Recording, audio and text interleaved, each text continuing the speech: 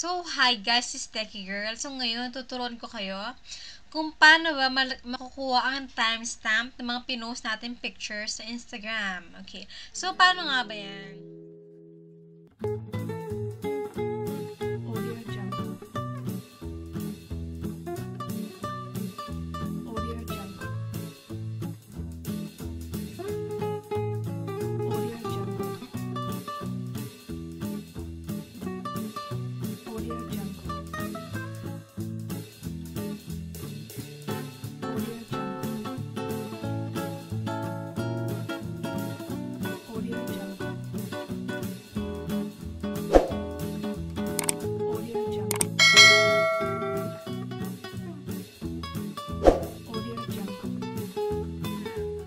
So, paano nga ba yan? Okay, so matagal lang tinanggal ng Instagram chronological order ng mga feeds natin sa Instagram. So, kaya tinanggal na rin nila yung timestamp. Pero, alam nyo ba na hidden sa system nila yung kung paano mo malalaman yung timestamp? Okay. So, ngayon tuturuan ko kayo, okay? Okay, so let's just go through the steps. So, napakadali lang nito kung susundan ninyo, okay? So, let's get started, okay? So, ang una-una yung gagawin is mag-log in sa Instagram account niyo sa desktop. Okay. So, take note that this doesn't work sa app, sa smartphone, sa Instagram app, sa smartphone, maging iPhone man yan, maging Android.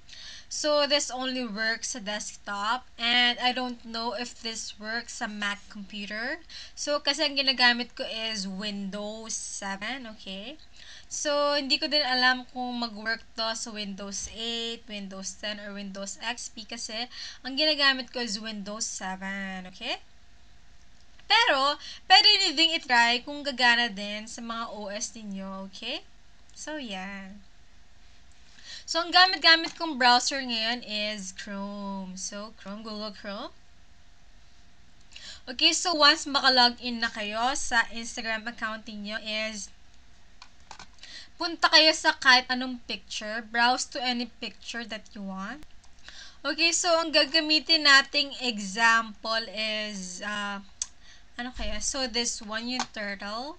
Yan. Okay. So, ngayon, nakikita na itong URL na to, diba? So, yan. So, ito yung steps. Okay. So, unang-una, itong snippet ng code na ito is, ika-copy natin siya, okay? So, add this one to the end of the URL of your IG post and then press enter, okay? So, dapat, pag kinopy-paste nyo ito without the quotation mark, is ganito magiging itsura ng Instagram URL ninyo, okay? Bago kayo mag-press enter, okay? So, gawin na natin. Okay. So, ito, yung pag-alam sa exact date and time, sa timestamp ng mga Instagram post niyo is very useful for businesses, for influencers, for marketing purposes, dahil malalaman nyo ang best time to post, kung kailan active yung mga audience niyo, kung kailan kayo nakakuha ng pinakamataas na reach, pinakamataas na likes, ayan. So, very useful ito, okay? So, ito na siya. So, kinopy-paste ko na itong, so, nakita niyo, diba? So, kinopy-paste ko na yung, ito yung, ano ba to? Question mark, underscore, ayan. Letter A equals 1. Okay, so, kinopy-paste ko na siya. So, let's press enter na. Okay. So, once you press enter, so, dahil napakahaba ng snippet na ito, maluloko kayo kung hahanapin yung kailangan yung hanapin. So, just press CTRL F sa keyboard ninyo. Ayan. So, para madali tayo makapag-search. Okay? So, ito type natin dito is taken. So, taken. So, once ma-type nyo na yung taken, so, di ba nag-highlight siya? Okay. So, taken underscore at underscore timestamp. And, okay. And then, yung number na next to this, ito yung mahalaga. So, ito yung copy ninyo. So, you copy this one. So, ayan. So, copy this one. So, pinis ko lang muna siya temporarily sa Notepad. Okay? Okay, and then, bukas kayo ng panibagong tab. So, I opened a new tab. Ayan. And then, go to coderstoolbox.net/Unix timestamp. Okay? So, let's go to this website. Okay. So, ayan siya. Okay? So, dito sa field, sa pinakaunang field niyo, ka-copy-paste yung yung number na kinopy natin kanina. Okay? So, let's paste it na. Okay. So, let's paste it. Ayan. Okay. So, di ba, nakita nyo? So, itong particular post na back natin. So, itong post na ito ng turtle, so, ang exact time and date na kinopy, na pinost ko siya is Sunday, yung day, yung araw, 11th of October. So, that's the exact date and month kung kailan ko siya pinost, and then the year, 2020.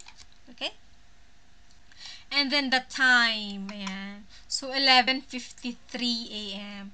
So, take note, guys, that this time that they're showing here sa website is military time, okay? So, that means hindi siya AM, hindi siya PM, okay? So, kung sanay kayo sa AM, PM, sorry, I was trying to find a way on how to switch the default time sa AM, PM, but I could not find it. So, I think wala silang option. So, ang meron lang nila is military time. Ayan. And then, this one naman is, yung time zone. So, ang time zone dito sa Philippines is +8. Ayan. +8 GMT. Okay. So, ayan. So, October 11. So, ang nakita nyo, di ba? Ito yung exact time and day. So, may year pa, di ba? May araw pa. Ayan. Pero, ang makikita lang natin dito sa Instagram is 5 weeks. So, yan. So, ito lang pinapakita niya. Okay? So, yan. So, this is the end of my tutorial. And I hope this will be, you can use this trick para sa business ninyo, para sa influencer business ninyo. Ayan. And then, sa mga graph ninyo sa Excel or sa Google Sheets, ayan, para malaman ninyo yung mga best time to post. So, very useful to. So, pwede kayo gumawa. Actually, ako gumawa na ako ng table. So, graph na lang ang kulang. Okay. So, yun lang naman. So, this is Techie Girl again. So, I'm signing off for now. I hope you like this video. We've come to the end. Ayan. So, watch out for my next video. Ayan. So, bye-bye. Yan. Okay.